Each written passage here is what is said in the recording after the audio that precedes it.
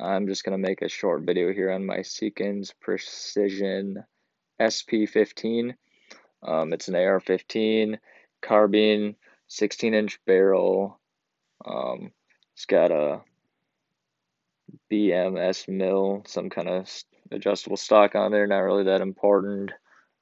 Just basics, got the dust cover on it, ambidextrous safety, MLOK free float handguard on it, and I did add the sling after I got it, and it's a pretty sweet shooting rifle.